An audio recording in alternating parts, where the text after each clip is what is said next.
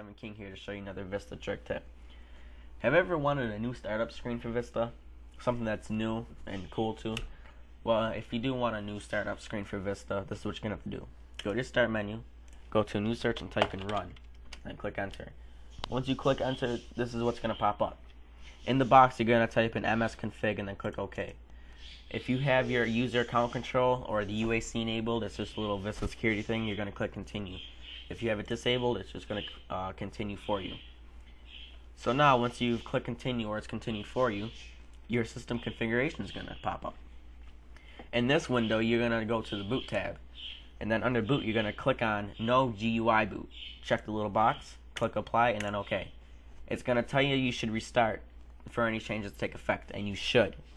You know, if you want any of the effects to take change, it's recommended that you do restart your computer. So just click the restart button.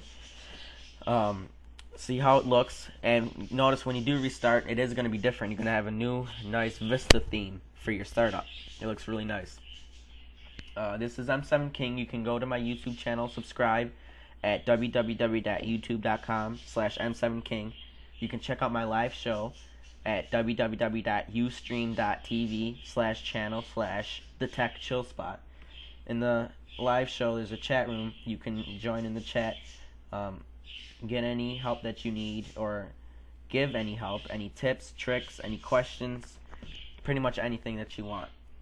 So go in there, check it out, have a nice discussion.